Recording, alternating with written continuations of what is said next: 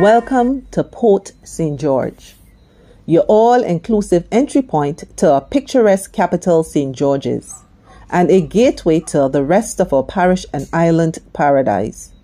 Step into an alluring mix, a place of history, a place of music, a place of food, a place of color, a place of bacchanal, and so much more. But have no fear, your tour guides are here. As you leave our lovely esplanade, we'll take a walk through Sandal Tunnel, erected since 1894 and hewn from the hills separating Mountain Street and Bruce Street. Sandal Tunnel was built for horse and carriages, but today it is a constant access way for vehicles and pedestrians alike.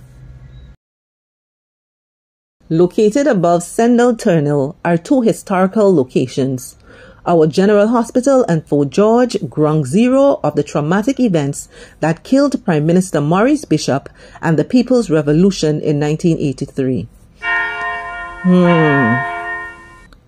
But that's another story for another day. Here we are on the Carenage, a picture of calm water, colorful buildings, and a vista like no other. Though it's changed over the years, some landmarks will forever remain either visible or embedded in memory, like the Empire Cinema building where my parents and others got their first taste of movies on the big screen before the cinema was moved to Regal in Tantine and now Movie Palace in Grandad's. We'll grab a light bite at Nutmeg Restaurant, gazing out on the water and discussing many of the unique neighborhoods in town, like the long steps on Cooper Hill and Green Street, and then we'll cut through to Scott Street for a trek up to Lucas Street and down to Market Hill, because we can't leave St. George's without supporting our vendors in the colorful, lively and diverse St. George's Market Square. On our way, we'll pass by Church Street and take in peeping glances towards Old Fort and Four Roads and Cockroach Alley, all the spots that make our town of St. George's unique.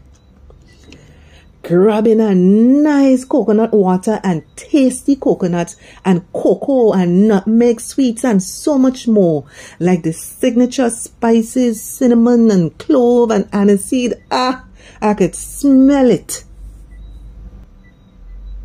You get everything you want?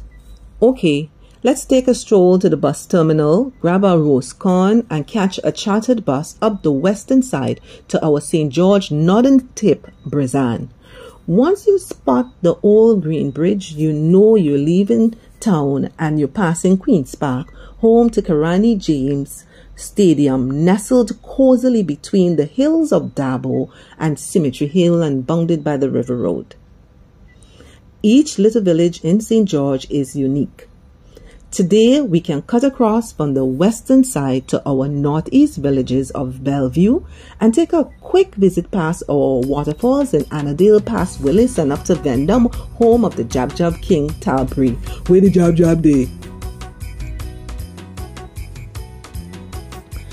And when we come back down through Bolio, passing places like Breadfruit Corner, Boca, and Lamode, when we reach Mungie and pass Caribbean Agro Industries, we'll keep left of the roundabout, passing the new and the old Coke factories, and head through Tempe and Montparnasse, busting out in Parade for a quick trip to St. Paul's and Laborie and all our southeast villages. Man, St. George's have so many nooks and crannies that as we head back, we could run up Richmond Hill and Munjaloo and snack on some fresh prison bread before taking the back roads through Marianne and Woburn to Grand Anne's to take a quick dip on the world-renowned white, sandy Grand Anne's beach.